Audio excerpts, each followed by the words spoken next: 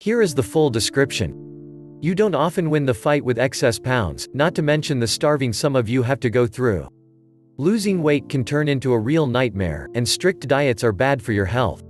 You usually forget that physical activity is important. The same applies to water because you should drink plenty of it. But some of you have even greater problems. Are you giving your best, exercising every day, and eating well, but your pounds seem to go nowhere?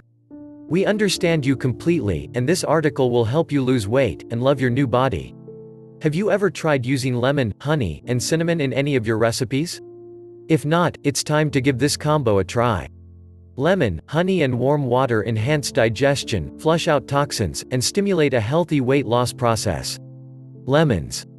Pectin in lemons keeps you full for longer, so you won't think of snacking whatever comes to your mind. Honey and warm water. The sweet liquid gives your body an alkaline boost, and it's able to break down fat more easily. Cinnamon.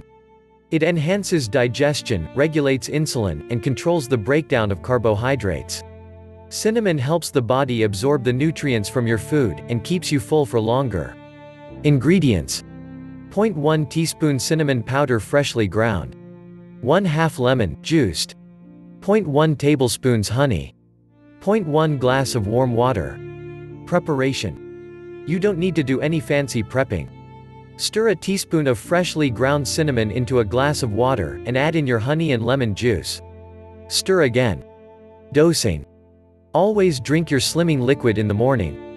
It will help you lose weight without the irritating yo-yo effect.